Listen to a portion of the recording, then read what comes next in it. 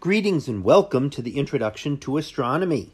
One of the things that I like to do in each of my introductory astronomy classes is to begin the class with the astronomy picture of the day from the NASA website that is apod.nasa.gov/apod. And today's picture for June the 20th of 2020, well, it is titled Northern Summer on Titan. So what do we see here? Well, this is an image of the large moon Titan, the largest moon orbiting the planet Saturn.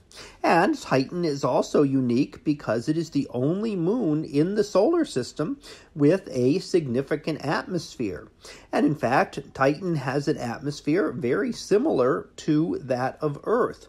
It's a little bit thicker than the Earth, about 50% denser, but it is primarily made of nitrogen, just like our atmosphere here on Earth. Of course, the big difference, it does not have any oxygen in it, and it is also a lot colder on Titan than it is here on Earth.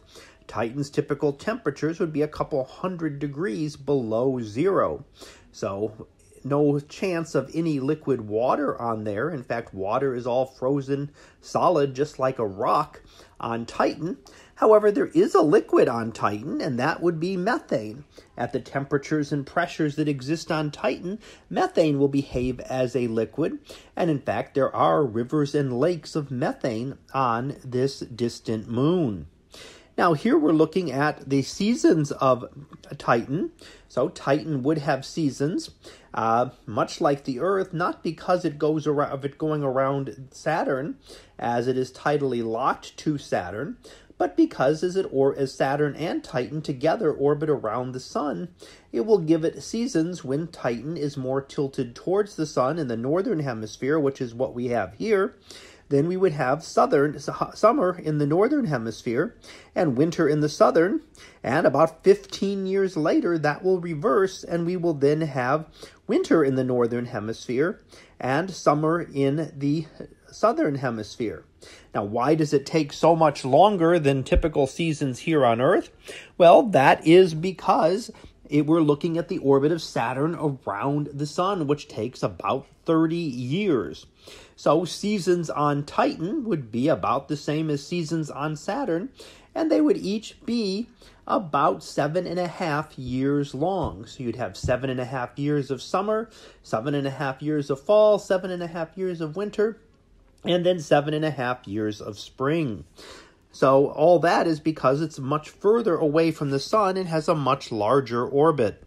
Now, Titan is also unique in the outer solar system, as it is the only object out with Jupiter and beyond that we have ever landed on. So we've never landed on any of the other objects. The giant planets themselves, of course, can never be landed on because there is no solid surface.